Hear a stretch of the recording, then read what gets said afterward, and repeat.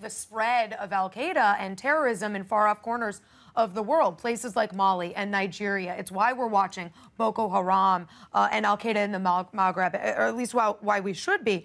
Don't we have a responsibility then in places like Syria, where terrorists feel emboldened by the chaos that we've left by abandoning our red lines? Don't we have a responsibility then to intervene in those conflicts where terrorism, people who would want to kill United States citizens, are growing and festering? What would you have us do?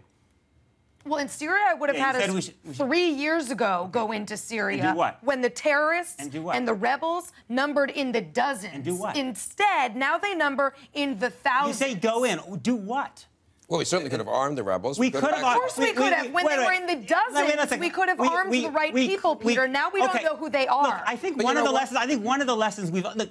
There may well be that there was a case for arming the rebels early on. Yeah. But I think if one thing we've learned from Afghanistan and Iraq is that we should have a little more humility about America's ability to decide who among the Syrian rebels are the real, are the moderates and the jihadists. Where is Obama's humility in announcing a red line then, in involving us in that conflict in Syria, and then abandoning our involvement? The red line was a mistake, but we have 90% of the chemical weapons. I'm not going to defend everything Obama's done, but 90% of the chemical weapons are out of Syria today, which was more effective than what would have happened had we actually... Assad, and just recently he used bleach on his own people. What responsibility do they have?